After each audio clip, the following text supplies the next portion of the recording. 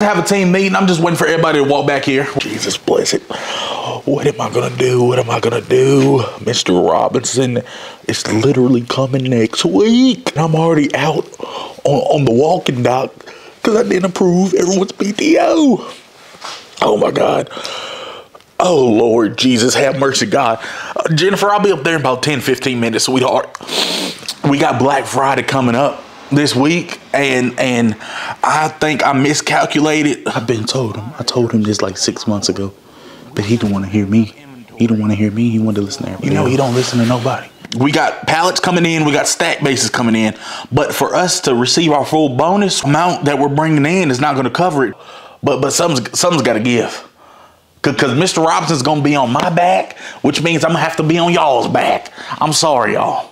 All right, we're in this together. We're a family. We're in this together. But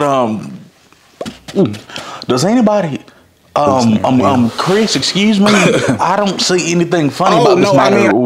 Do you care to elaborate on what you think is so funny, buddy? Go ahead and tell us what you suggest we should do. Go ahead. I will elaborate, Jeff, because I told y'all this months ago, about 6-7 months back. We've been selling heavy and coming up in the next few months. Chris. Maybe we should focus on getting more inventory. Remember I said Chris, that in maybe that meeting that we had? Maybe I messed up.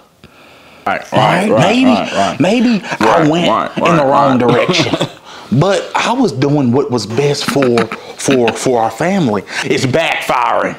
That's what it's doing. It's backfiring. Maybe you do know what you're talking about, Chris. Mr. Robinson is on my back.